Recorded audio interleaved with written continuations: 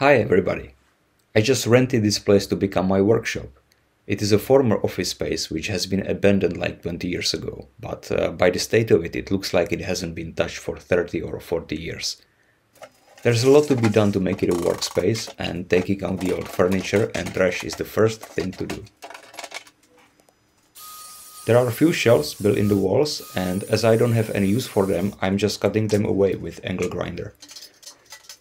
Some metal parts of the shelf still look okay, so I will save them for later.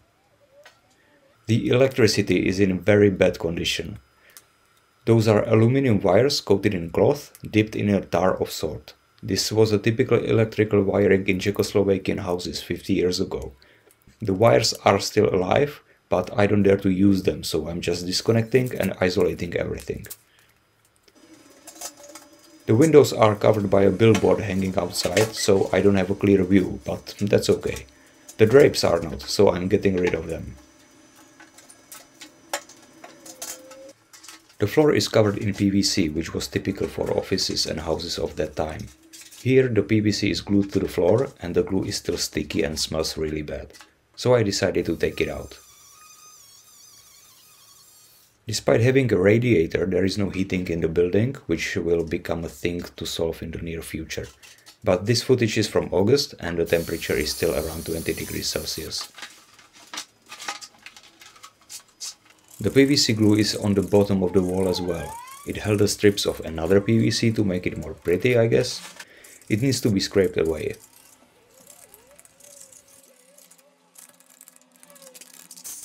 Next thing is patching the walls.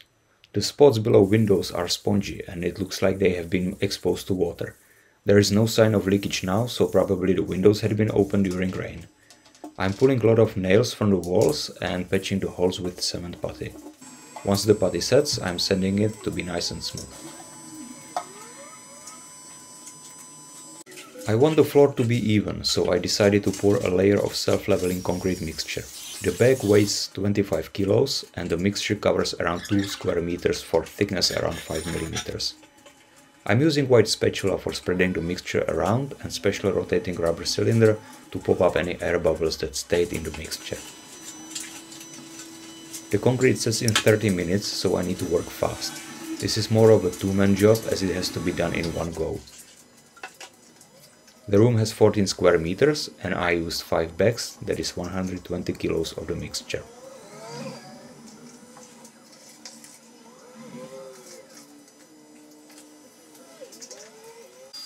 And before doing anything else, I need to vacuum the dust which has set on the walls and the floor.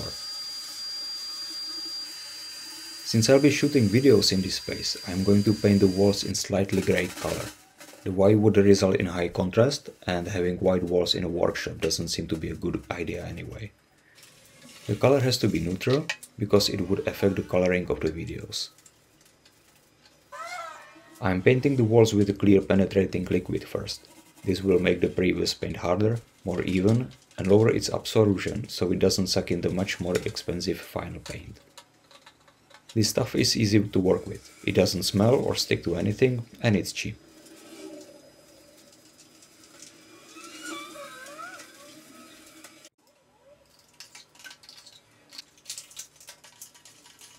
For the final coat of paint, I'm using a white base paint mixed with black tinting color. I'm going for a mid-grayish hue, not too dark, not too light, if that makes any sense. I don't have any experience with mixing the colors or wall painting for that matter, so I'm using the good old trial and error procedure. It doesn't matter in a space like this, and I can always paint over, right? The paint looks much darker and uneven when it is wet, but once it dries out, it looks pretty good.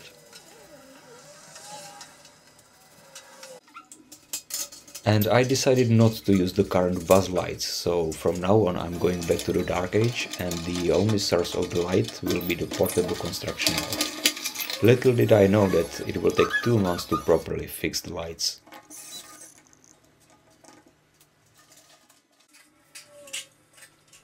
The ceiling will be in much lighter shade of grey and I want to make the transition sharp, so I will use masking tape to divide the surfaces. I'm using a laser level to have the transition in the same height around the shop, and I learned that neither the floor nor the ceiling are level. The ceiling goes up towards the window and the floor goes down towards the window. Not exactly a problem for the painting, but I need to take it into consideration in the future.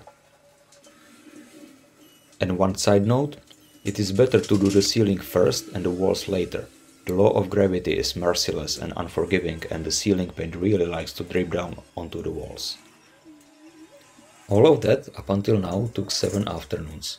That's all the time I had set aside for the remodeling, and now I had to postpone everything else for 2 months.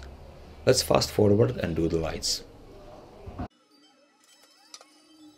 For lighting, I picked 10 meters of LED strip with the total power of 200 watts. For powering the LEDs, I'm using a dedicated 240 watt power supply. It has a dimming functionality in case the 200 watt of the LEDs will shine too much. I want to have a nice even spread light, so I will mount it in a way it will shine to the ceiling. For mounting, I will use a 90-degree angle bracket and bend it to approximately 130 degrees and mount it to the wall. The brackets are spread 80 cm apart and will hold aluminum strip. I will glue the aluminum strip to the bracket with a metal epoxy, clamp it and let it settle overnight. Then I'm going to use the double-sided tape which is on the LED strip and glue it to the aluminum strip.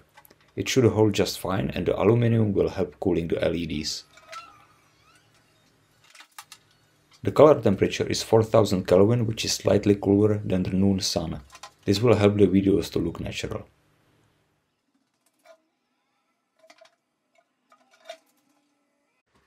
Luckily enough, in the room next to mine is a good source of 3-phase power, which I will use for my shop as well. I'm pulling a fat 5-wire cable with cross-section of 4 square millimeters. I will use one phase for powering the lights and other stationary equipment. The other 2 phases I will use for the power sockets, which will be evenly distributed alongside 2 walls under the future workbenches. I'm not sure about the workshop layout yet, so I'm not going to put any power sockets above the non-existing workbenches yet. Once I will do few projects in the shop and learn more about the workflow, then I can add power sockets where I will see fit. For distributing the power socket cables, I'm using a plastic wire duct which is to be fastened to the wall via plastic wall anchors. The problem with these wall anchors is the quality of the wall. This old building has a classic brick wall with a classic subpar quality. The holes for the anchors have to be precisely drilled, otherwise the anchor will not hold. And it is not unusual to hit gap between bricks. In case of the wire duct, you can move few centimeters to the left or to the right and try drilling a new hole, but when you try to fasten a power socket, you need to hit the right place on the first go. This is usually a source of great frustration for me.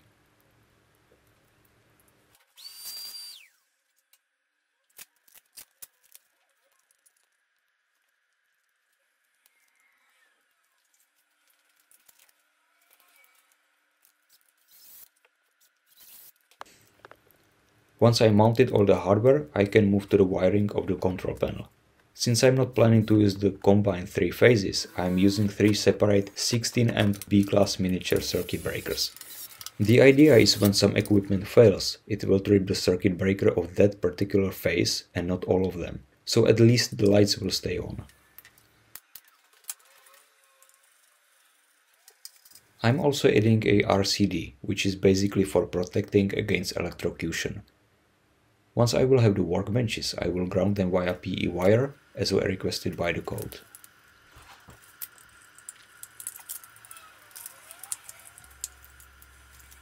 And that's about it. This project took me 11 days to finish, spent over 2 months and cost around $600. I'm quite happy with the result, it is a decent place to work in. Now I have to move all my stuff here, maybe insulate the windows, design the layout, build workbenches, and a lot of fun in general. So thanks for watching and see you next time.